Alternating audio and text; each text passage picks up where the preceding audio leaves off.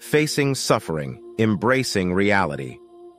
Today, we embark on a journey to understand the intricate connection between suffering and the human tendency to escape from it. As the mind encounters sorrow, it often resorts to various means of distraction and comfort-seeking. But is there an alternative path? When physical suffering arises, we seek medical help to find a cure. However, when it comes to psychological suffering caused by loneliness, failure, or lack of love, we turn to psychological palliatives. But what if, instead of escaping, we face these realities head-on? Many books and teachings talk about the possibility of ending sorrow. They offer ideas and concepts, but have we truly ended suffering? Are we still using these concepts as a way to escape the actuality of sorrow? Let's ponder this together.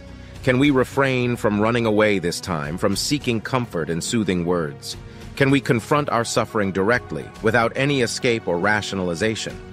Attachment is another facet of our consciousness that binds us.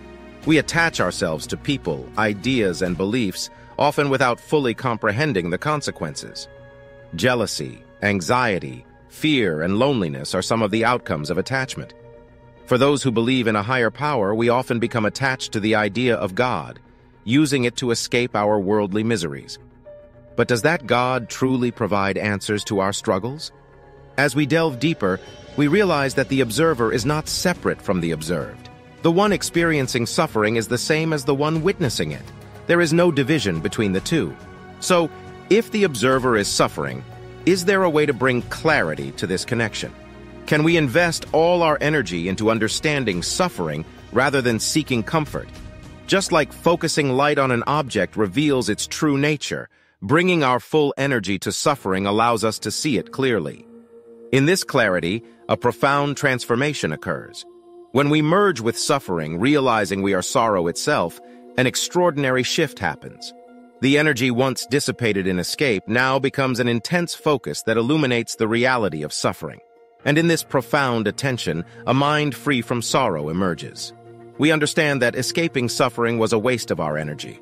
Embracing reality allows us to be fully present and liberated. As we conclude this journey, let us remember to face suffering, embrace reality, and dissolve the boundaries between the observer and the observed. May we find the courage to let go of escape and embrace life's challenges with unwavering clarity and wisdom. Thank you for watching this enlightening video. If you found it valuable, be sure to like, share, and subscribe to our channel for more thought-provoking content. Remember, true liberation lies in facing suffering and embracing reality. Until next time, stay mindful and be free from sorrow.